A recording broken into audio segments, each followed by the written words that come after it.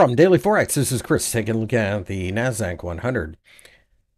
In my daily analysis of the Nasdaq 100, I can see that there is a lot of noisy behavior, and I do think that given enough time, we could see a lot of choppy behavior, but I do think that we continue to try to press to the upside. Ultimately, this is a market that, given enough time, will have to come to some type of resolution. But unfortunately, it's been hijacked by just a few stocks.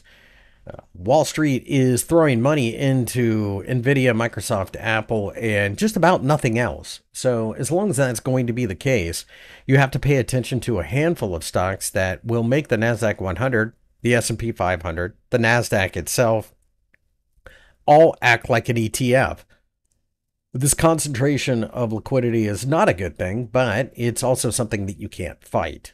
So with that in mind, I do believe that we are more likely than not going to continue to find buyers of dips.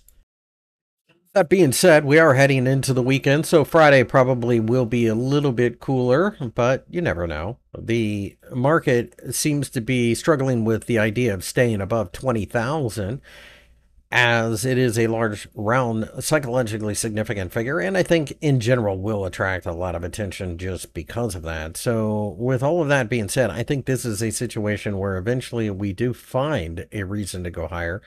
But in the meantime, we may be setting up for some consolidation. That's fine. We've had a strong run higher, and I believe at this point the 19,500 level underneath will continue to be an area where value hunters might be interested.